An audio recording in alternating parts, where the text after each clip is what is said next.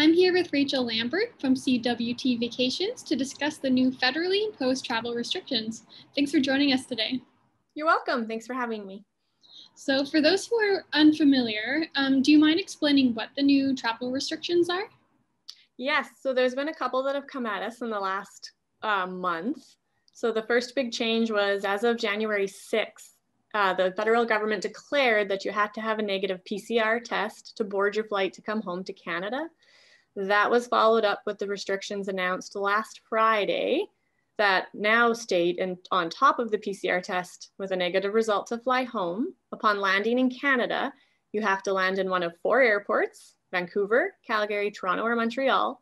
You will be PCR COVID tested again, and then put in a hotel, a government selected hotel, until your test results are received.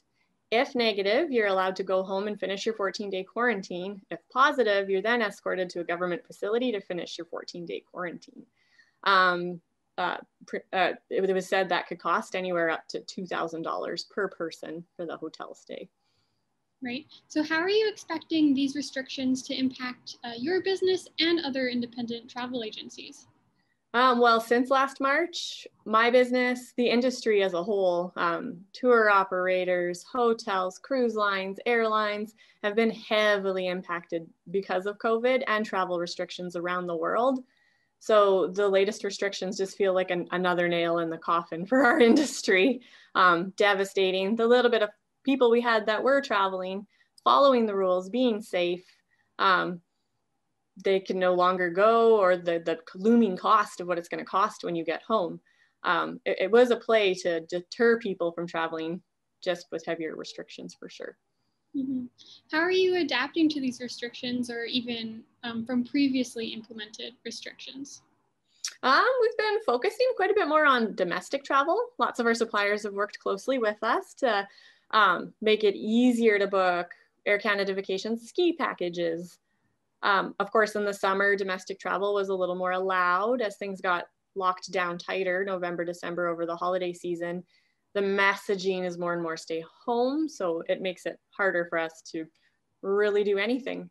Some ideas we're tossing around now is looking around locally and thinking about, could we do a family staycation pool package type idea with a local hotel, snowshoeing, ice fishing. What can we do close to home to keep to our own communities as the messaging states, but that would still, generate revenue for restaurants, hotels, and ourselves.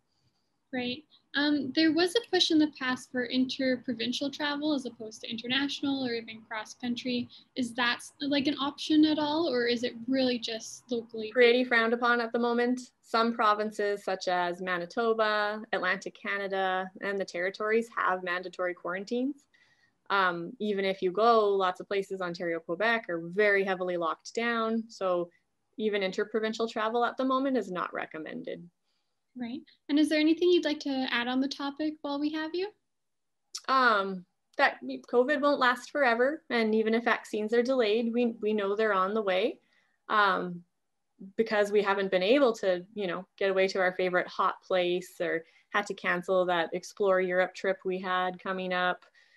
And we've really lost that ability to do what we want and see what we want. When we are able to travel again, it's going to be amazing and fun.